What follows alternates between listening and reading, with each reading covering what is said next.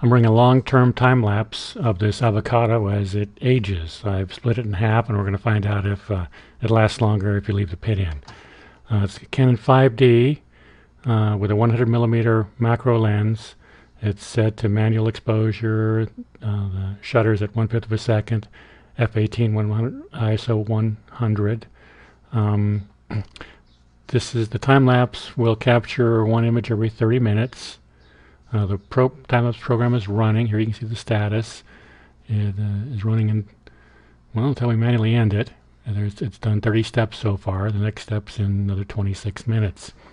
I've got this computer set to automatically run GBTimelapse. There's a shortcut to its icon in the startup folder, and the BIOS of this computer is set to automatically start Windows if the power fails and comes back on again.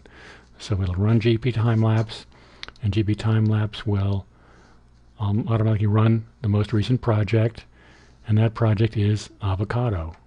The project settings, it'll automatically engage the camera and begin the program when it starts.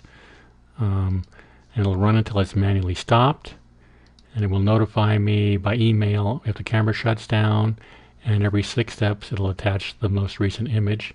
It'll also FTP the newest image every step to this file name on my website.